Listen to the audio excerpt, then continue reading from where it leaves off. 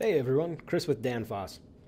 Today I want to take a look at a feature that we've introduced in Guide 10.0, and that is string data types. We're going to start with a multi-character constant.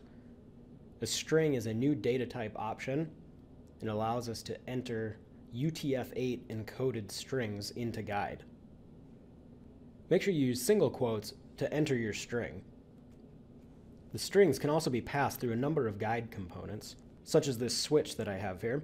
And in this case, I'm feeding it into a show screen component for a DP570 display.